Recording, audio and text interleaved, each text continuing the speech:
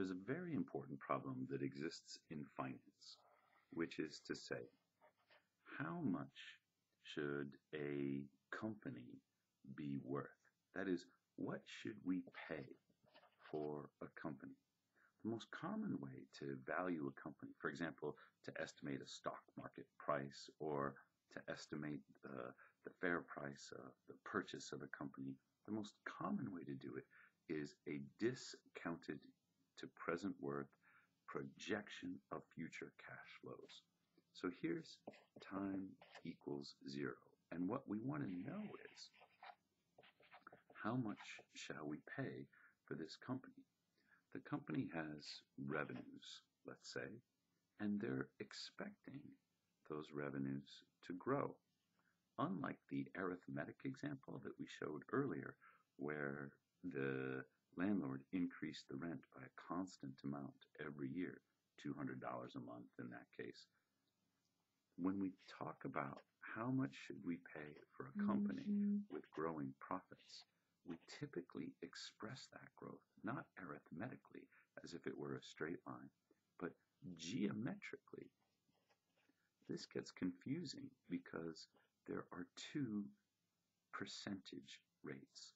The first one, the interest rate, is expressed as a percentage per unit time. And this can either be the interest rate or the discount rate. Interest rate if we're moving forward in time, discount rate if we're moving backward in time. They both have the same units of percent per year. But now there's also this little g, which is a growth rate, and that's also expressed in percent per year. In this example, we might be trying to value a new startup company, and the profits are growing at a rate of 10 or 20% per year. That means they grow geometrically, not arithmetically.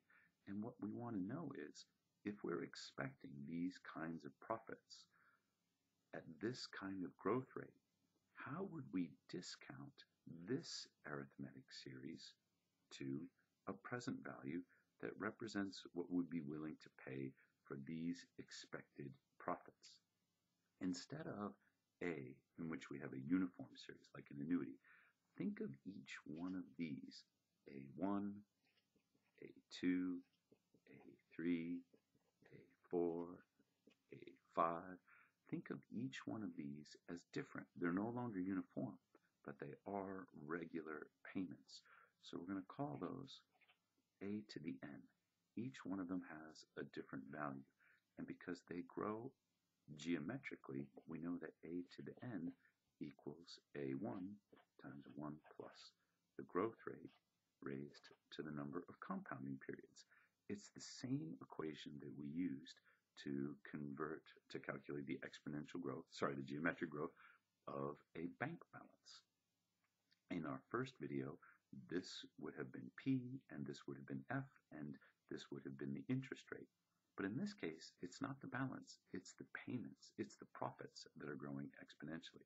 So we need a more complicated way to calculate the present worth. One way to do it would be by hand.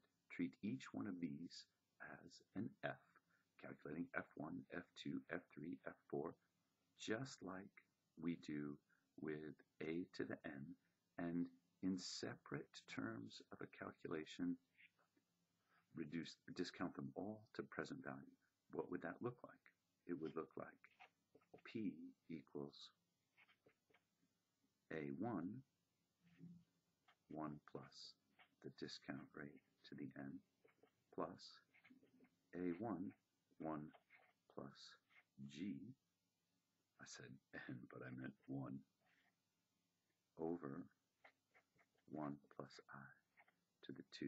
You can see how this one is going to be A2 plus A1, 1 plus G squared over 1 plus I to the 3, on and on until we get to, in this case, 5.